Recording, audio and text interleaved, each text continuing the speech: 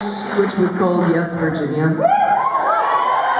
And actually, if I'm not mistaken, the producer of the record is in the house. Mr. Sean Slade, are you out there somewhere?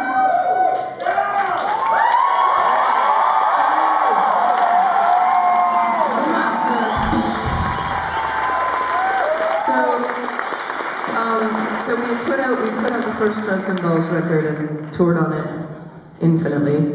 And then, what was it? It was in 2005 or 2006? 2005. In 2005, we went into the studio in the middle of nowhere in upstate New York. And where were you? It was lonely. We went to this crazy, big, beautiful mansion that had been turned into a studio that really didn't stay open for very long. It closed shortly after we made the record there. And in Chopin, there's this studio called Olaire. And we had this kind of surreal experience on the top of a mountain making this record, and it took us about 10 days. Is that how long we were there? 8, 9, 10 days. And then we came back to Boston and we mixed it in Cambridge with Sean and Paul Coldery at Camp Street, which is like, some of you guys probably live near it. It's right on the corner, it's like the border of Arlington and Cambridge, near Porter Square. And a time it was. It was a time it was. So in order to enjoy this song, you only need one thing. A drink.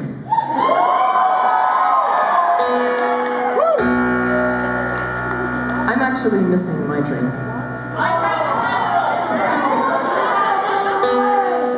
Oh, we remembered Billy Ruane last night. Billy Ruane, for those of you guys who didn't know, is a dear friend of the Boston music scene. He just passed away. And this would be a good one to dedicate to him, I think. The song is called My Alcoholic Friends.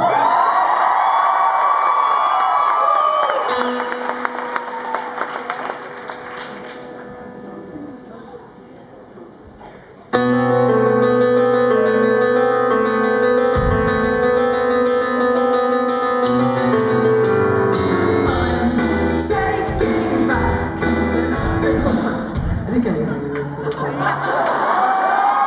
I was gonna try and make it through the whole record, but I can't. And this one's one of the easiest songs too. I just never play it. Too busy drinking and having a good time.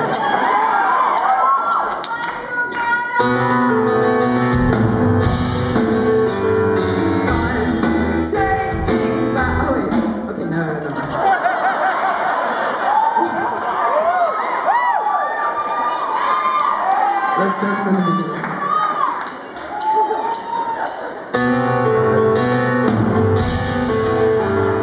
I'm counting back the number of the steps it took for me to get back on the wagon of the weekend. I use the auto time, but to prove that I'll get home with my imagination if they find the body in the basement in